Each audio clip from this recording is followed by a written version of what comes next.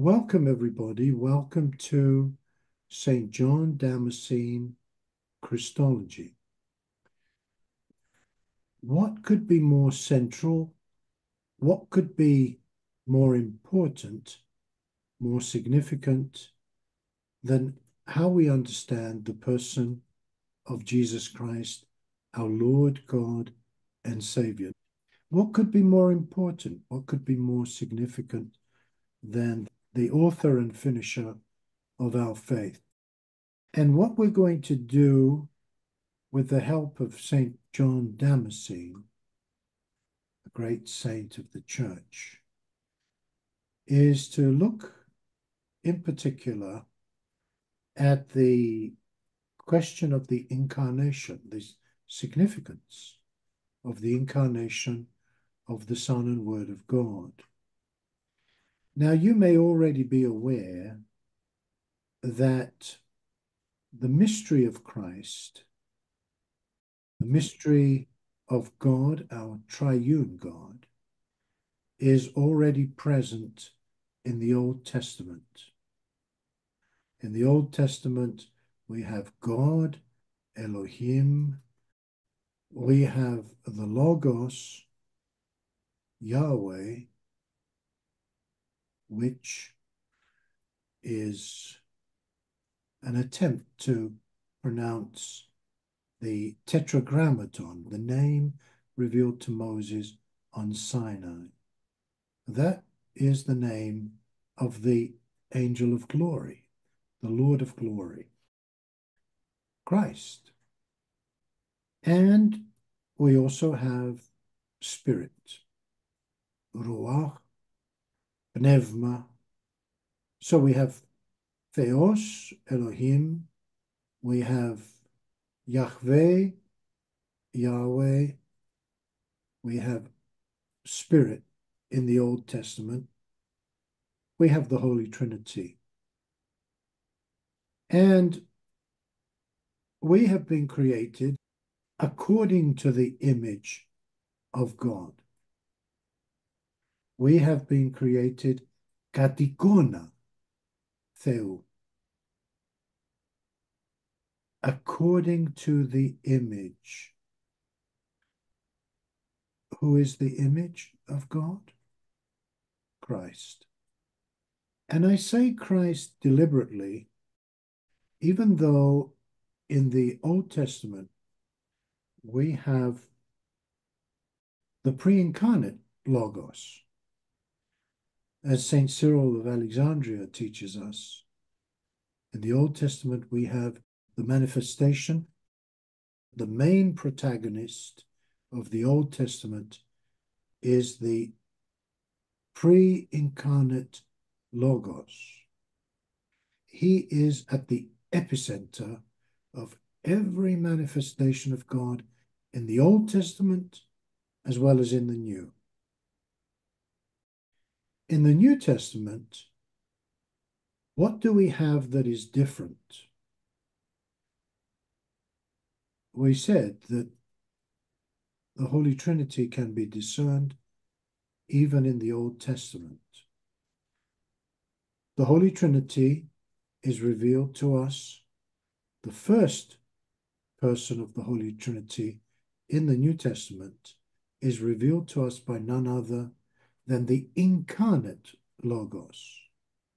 And he identifies the first hypostasis of the Holy Trinity as the Father.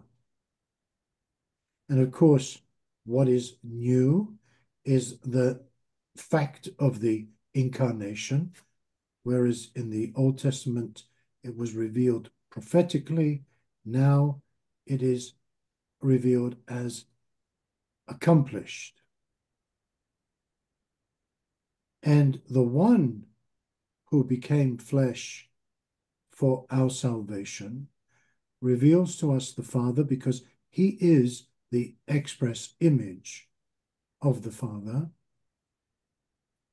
And we learn that no one can see and recognize Christ as Lord but by the Holy Spirit. So all the manifestations of God, all the theophanies in the Old Testament as well as in the New Testament, are given through the Holy Spirit. The Holy Spirit reveals to us that Christ is our Creator and our God. So we come to that which is new, the Incarnation. And it's St. John Damascene who says that this is the only truly new thing under the sun. The Incarnation of the Son and Word of God, our Lord God and Savior, Jesus Christ.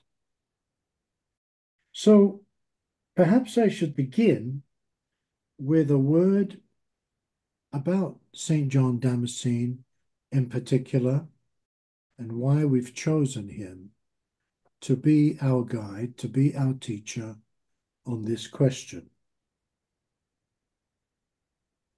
St. John's years are from around 655 to around 750. So he belongs to the second half of the 7th century and the first half of the 8th century. This is a very productive period, a glorious period in the history of the Church. Three great saints of the 7th and 8th century.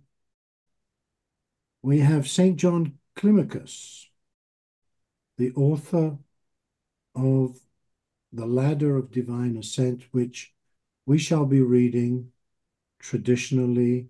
It is customary reading, especially for monastics, but also for lay folk during the period of Great Lent. And St. John Climacus, his years are from 579 to 649. So he belongs to the 6th and 7th centuries. As a point of reference, he's 1 year older than Maximus. Maximus, the confessor, of course, whose years are from 580 to 662. Again, he belongs to the 6th and 7th centuries.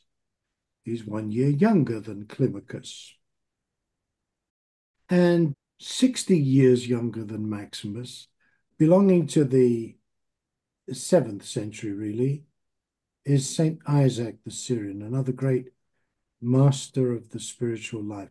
Three great masters of the spiritual life. And in the Philokalia of St. Nicodemus, St. Maximus the Confessor is very prominent indeed.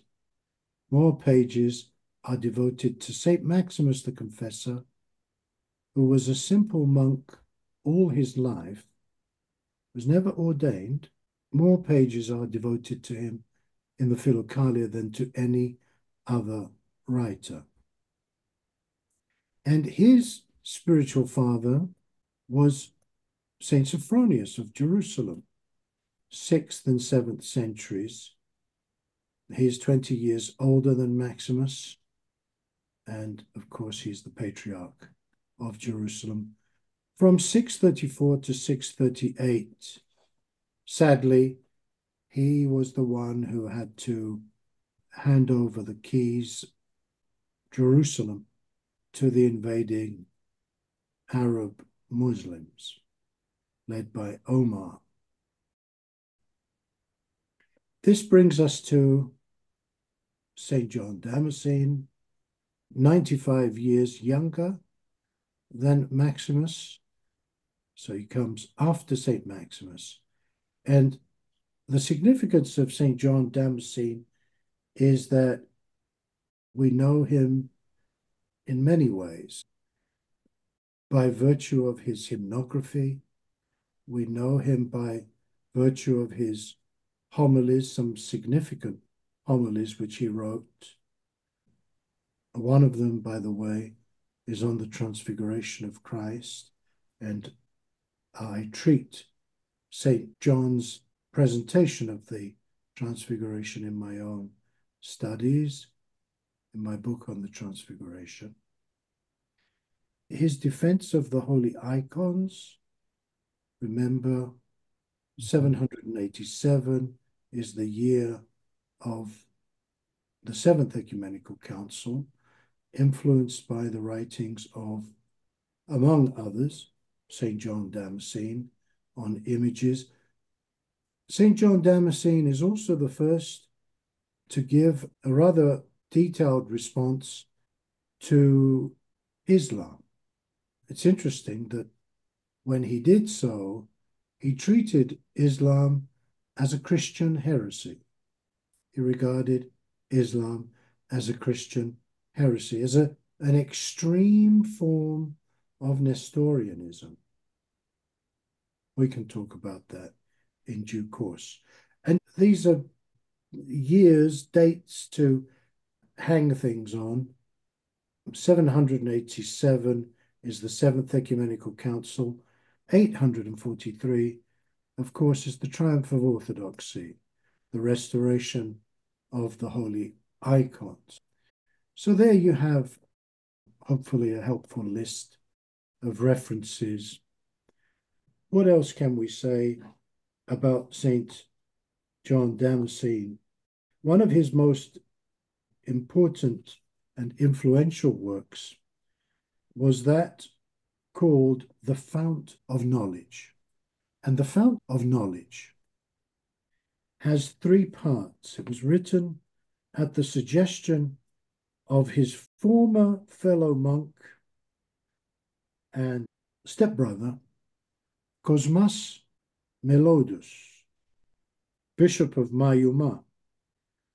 And it's divided into 3 parts. The first part deals with philosophy. That's called the Dialectica. The second addresses the question of heresies. So it goes into the various heresies and responds to them. And the third part is on the Orthodox faith. This is the De Fide Orthodoxa in Latin, which became known also in the West. The most important of the 3 works, the 3 parts of the Fount of Knowledge. Pηγή γνώσεως. Pηγή is the source or the fount. Γνώσεως means of knowledge, the source of knowledge. And in these works, in the philosophical part, the Dialectica, we see the influence of Aristotle, but also of Plato, through Maximus the Confessor. And this is the kind of thing that you'll find in any encyclopedic dictionary entry on the Damascene. But I want to address a question here because I recently posted on my blog on our website a response to someone who was asking me whether St. John Damascene may be correctly regarded as the first scholastic because of the way that he systematizes, in particular, this work, The Fount of Knowledge. He presents the Orthodox faith, first philosophy, then the heresies, then the Orthodox faith, in a systematic, rather methodical manner, in a well-organized manner. And they see in him a precursor to Peter Lombard and Thomas Aquinas in the West, where we have, of course, representatives of scholastic philosophy and scholastic theology. What the scholastics did was they used mainly, but not only, Aristotle in order to write a kind of analytical, systematic exposition of the Christian faith. And in so doing, they emphasized the role of reason. The scholastics really gave the preeminence to reason, the rational aspect of our soul, meaning that their theology was speculative and intellectualistic. St. John Damascene's theology, by contrast, is not speculative, and it is not intellectualistic, even though it is rather well organized. A well-organized presentation of things does not necessarily mean that it is scholastic. And we can discuss that point as well as we go along. I think the important thing to bear in mind is that in St. John Damascene's theology, which is a recapitulation of his predecessors, you have apophatic theology, meaning mystical theology, theology which is based on the life of prayer. Theology which is based on the vision of God, the vision of Christ in glory, the vision of the risen Lord, and not on thinking, not on figuring things out, not on speculation. This is very important because it will help you to discern what is orthodox and what is not orthodox. And this really goes back to the whole question of what is theology and who is a theologian. Or I could put it in slightly different terms. What is holiness? What is sanctity? What is deification? And who is a saint? What do we mean when we say saint? And it's my conviction that what happened in the West over time, because during the first millennium, the traditions of the East and the West were the same, with some minor differences. But what happened over time, thanks to an increasing influence of the theological approach of St. Augustine, was that you have the introduction of speculative theology. Let me put it a slightly different way. What you have is the abandonment of the biblical and patristic method, and I say method in inverted commas, because there is no method as such. But what I mean is there is the purification of the heart, the illumination of the mind, and the deification or sanctification of the soul and body by means of living the commandments of Christ.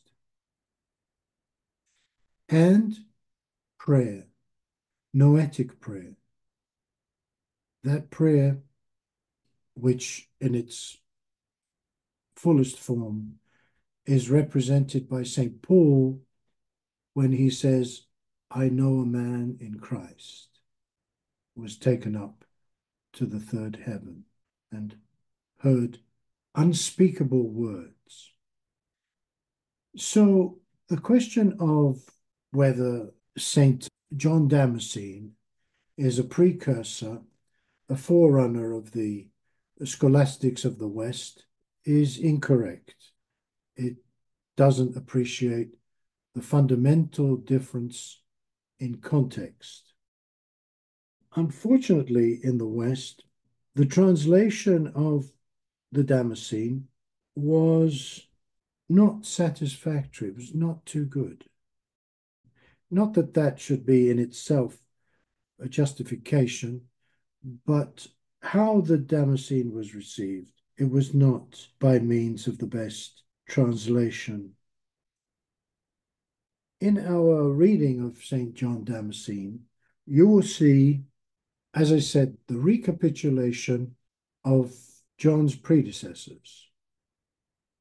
You'll see the influence of the early apologists.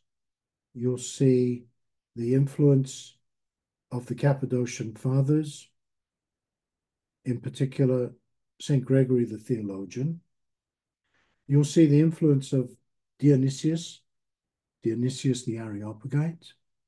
You'll see the influence of Leontius of Byzantium, who gave us the term en-hypostasis, referring to the essence of God or the nature of God, that it is en-hypostatic, that there is no such thing as an essence without hypostasis, or a hypostasis without essence. Essence is the content of the hypostasis, and the hypostasis is the bearer of the essence. And as you can imagine, this becomes very significant when we come to the doctrines of the two natures in Christ and, of course, the mystery of the Holy Trinity. So we have many influences on St. John Damascene. I only mention a few of them in passing. The Damascene was also a great commentator on the epistles of St. Paul.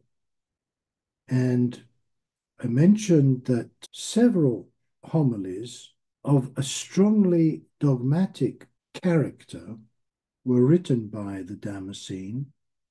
I mentioned his homily on the Transfiguration, but he also has homilies on Great and Holy Saturday and on the death of the Blessed Virgin Mary. Some of his hymns, his hymnography, have made their way into modern English hymn books.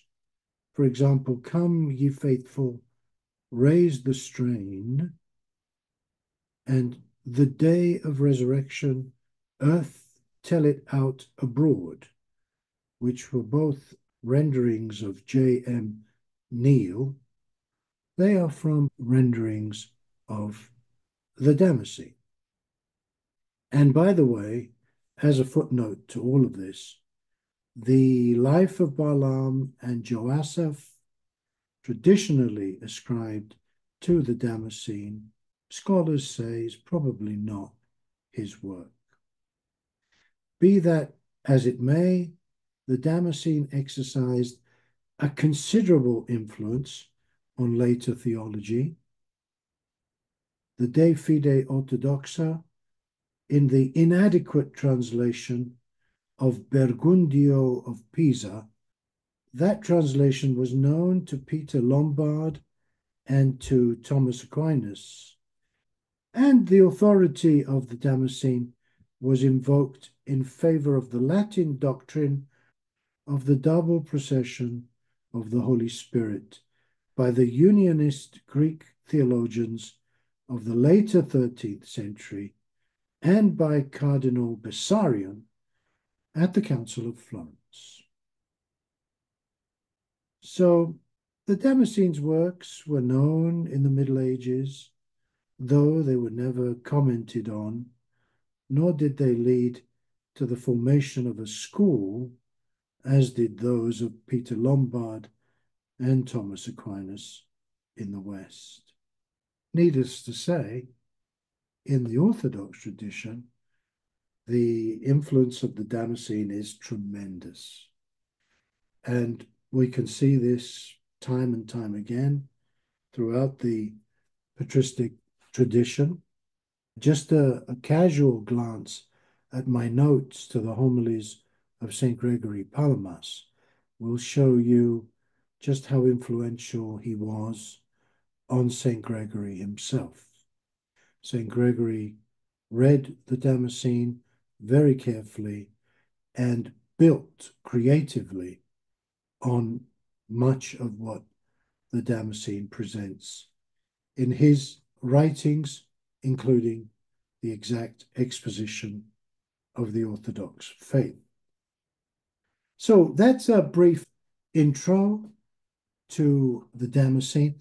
Let's say just one more word about the exact exposition of the Orthodox faith before we begin reading from it. It's separated into 4 books. The first book is on God. And when St. John says God, he means God, the Holy Trinity, straight away. In scholastic theology, by the way, the categories are God, and then the second category is the Holy Trinity. That's already problematic from an Orthodox perspective. God is the Holy Trinity. Our God is a triune God. There is no other God. When Moses experienced God on Sinai, there's no other God to experience. There is Christ, who is at the same time the one who reveals God the Father and who is revealed in God the Holy Spirit. Triune. Every activity of God, every manifestation of God is first Christological and second Trinitarian. That's quite a statement, I know. We need to unpack that and to qualify it as we go along. But we will, with God's help and St. John Damascene. So the first book is on God, God the Holy Trinity. The second book is on creation. The third is on the Incarnation, specifically Christ. And the fourth book is less systematically presented. It treats of certain questions on Christ and some other questions in addition. So that's the shape of the exact exposition of the Orthodox faith. In the West, firstly in the Roman Catholic tradition, but then subsequently also in the Protestant Reformers tradition, the Damascene is regarded as the last Greek-speaking father. Curious from an Orthodox perspective, not so much from a Western perspective, because in the West, what you have is this progressive idea of revelation, where you begin with the apostles, then you go quickly, very swiftly, through the apostolic fathers and the early apologists, and then you come to the fathers, but mainly the Greek-speaking fathers, who are regarded as being influenced by chiefly Plato. But you see in the Latin tradition in particular, the Roman Catholic tradition that follows Augustine, they want to get to scholasticism. So they stop with John Damascene in the East, and they stop with Isidore of Seville in the West. And they say, that's it. That's your patristic tradition right there. Of course, Isidore of Seville is much earlier. And of course, from an Orthodox perspective, that is highly and deeply curious, because nobody has told us that the patristic period is over. We didn't get that memo. We have saints today, and they are all considered fathers and mothers just as much as St. Athanasius the Great and St. Basil the Great, St. Gregory Palamas, Maximus, Simeon, so on. We have them with us today. And the theology, the Orthodox believe, their theology is the same. Western theologians will pick at that and find inconsistencies and holes in the Orthodox tradition, the golden thread. They laugh at the idea of there being a golden thread, a tradition that goes all the way from the apostles to the present day. But in fact, there is, and in some ways, that is acknowledged by various Western theologians. But the problem is that they want to pass from the patristic tradition to the scholastic. And so you have the influence of Plato, then you have the influence of Aristotle, you have the Neoplatonists, you have the Stoics. It's not as simple as what I'm suggesting. There are complications along the way. But there's this idea that revelation is progressive. God is revealing himself to us through history, through the world, and he's doing so through human knowledge as well. He does so through Holy Scripture, and he does so through the world, human knowledge, knowledge of creation. This is not the case in the Orthodox tradition. There is a continuous, unbroken tradition. And perhaps one of the key missing pieces in the Western view of the scheme of things is the Apostolic Fathers.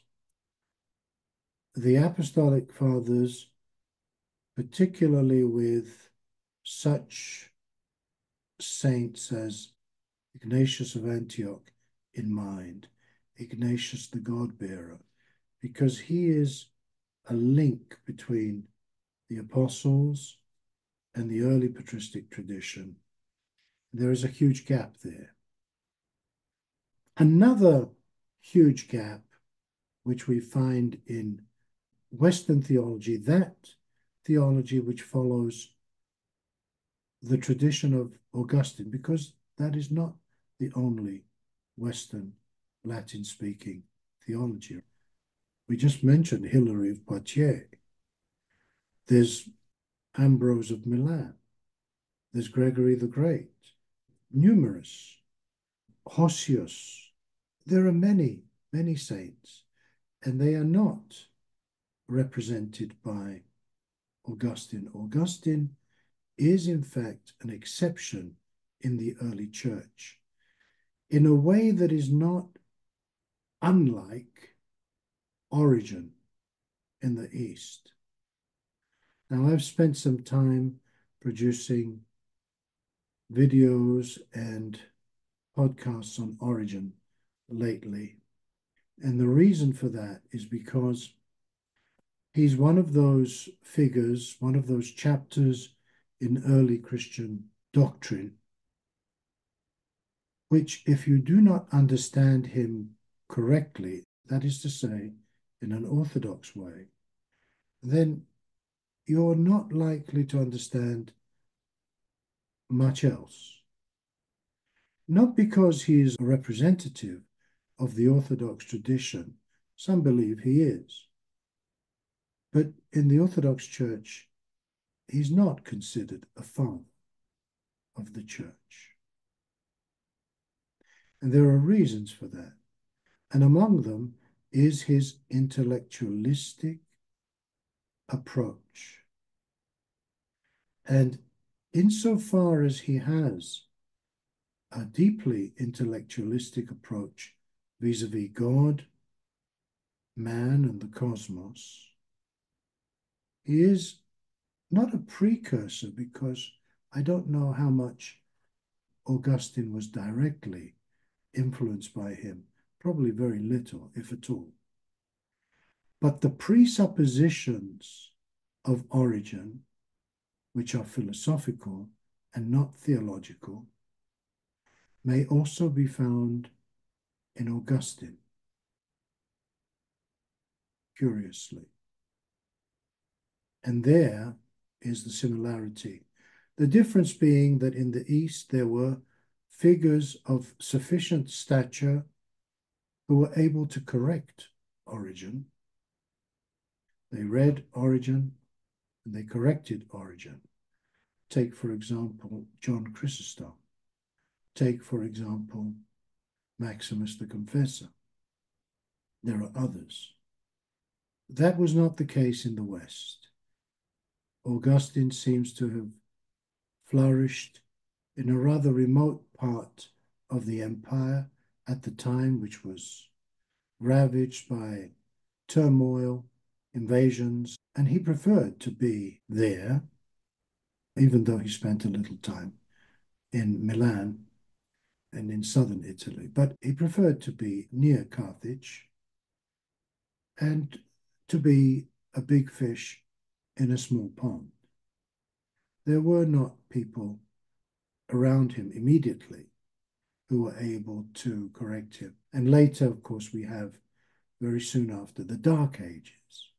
We'll talk about the Dark Ages when the time comes. But all this is to say that another gaping hole in Western theology, that theological tradition that follows Augustine, is the hypostasis. It would not be too much of a generalization. All generalizations are subject to scrutiny and correction and so on. But it wouldn't be too much of an exaggeration to say that in Western post-Augustinian theology, there is no hypostasis. It's a gaping hole. It's missing. It's absent. And this is why, among other things, we have in the 20th century, probably the greatest Orthodox theologian of the 20th century. I'm not referring to Father George Florovsky. I'm referring to Saint Sophrony, the Athonite, whose work could be summed up as a presentation of the Orthodox understanding of the person hypostasis. Why do I say all of this as a preamble to our study of St. John Damascene and of Christology in particular? Because Christ is the hypostasis. Christ is the second hypostasis of the Holy Trinity, and he is the hypostasis. We were created in his image. We were created to be heirs of God and joint heirs with Christ, adopted sons of God. And so, with the divine purpose in mind, we begin our look at the teachings of St. John Damascene on the person of our Lord, God, and Savior, Jesus Christ. The first chapter of Book 3, which is on the Incarnation, is entitled Concerning the Divine Economy and God's Care over Us, and Concerning Our Salvation. Significantly, St. John Damascene says, man then was thus snared by the assault of the arch-fiend and broke his Creator's command, and was stripped of grace and put off his confidence with God, and covered himself with the asperities of a toilsome life, for this is the meaning of the fig leaves, and was clothed about with death, that is, mortality and the grossness of flesh. For this is what the garment of skins signifies. And was banished from paradise by God's just judgment, and condemned to death, and made subject to corruption. Yet, notwithstanding all this, in his pity, this almost reads like a Eucharistic prayer. Remember the Eucharistic prayer of St. Basil? He's prayerful. Yet, notwithstanding all this, in his pity, God, who gave him his being, and who in his graciousness bestowed on him a life of happiness, did not disregard man, but he first trained him in many ways and called him back by groans and trembling, by the deluge of water and the utter destruction of almost the whole race, by confusion and diversity of tongues, by the rule of angels, by the burning of cities, by figurative manifestations of God, by wars and victories and defeats, by signs and wonders, by manifold faculties, by the law and the prophets. For by all these means God earnestly strove to emancipate man from the widespread and enslaving bonds of sin, which had made life such a mass of iniquity, and to effect man's return to a life of happiness. For it was sin that brought death like a wild and savage beast into the world, to the ruin of the human life. But it behoved the Redeemer to be without sin, and not made liable through sin to death, and further, that his nature should be strengthened and renewed, and trained by labor, and taught by the way of virtue, which leads away from corruption to the life eternal, and in the end is revealed the mighty ocean of love to man that is about him. For the very Creator and Lord himself undertakes a struggle in behalf of the work of his own hands, and learns by toil to become master. And since the enemy snares man by the hope of Godhead, he himself is snared in turn by the screen of flesh, and so are shown at once the goodness and wisdom, the justice and might of God. God's goodness is revealed in that he did not disregard the frailty of his own handiwork, but was moved with compassion for him in his fall, and stretched forth his hand to him, and his justice in that when man was overcome, he did not make another victorious over the tyrant, nor did he snatch man by might from death, but in his goodness and justice he made him who had become through his sins the slave of death, himself once more conqueror, and rescued like by like, most difficult though it seemed. And his wisdom is seen in his devising the most fitting solution of the difficulty. For by the good pleasure of our God and Father, the only begotten Son and Word of God, and God, who is in the bosom of the God and Father, of like essence with the Father and the Holy Spirit, who was before the ages, who is without beginning and was in the beginning, who is in the presence of the God and Father, and who is God, and made in the form of God, bent the heavens and descended to earth.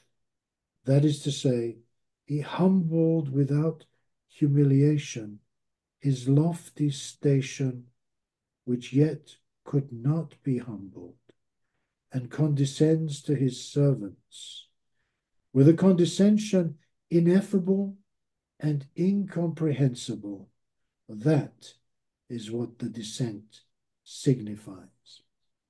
So I'll pause there, but what I want to do is to go through the text fairly closely.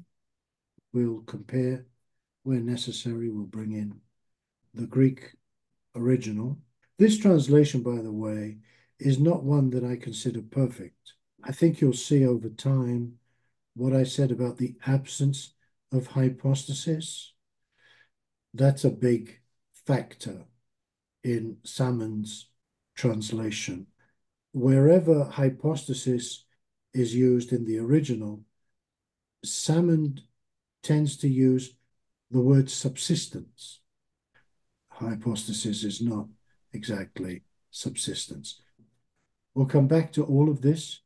It's good to leave the last word with St. John Damascene, and I hope I've given you enough in this introduction to whet your appetite for more. Click on the join button below our video and become a friend or reader of the Mount Tabor Academy. Support our drive to introduce the theology and spiritual life of the Orthodox Church to the wider community. Thank you.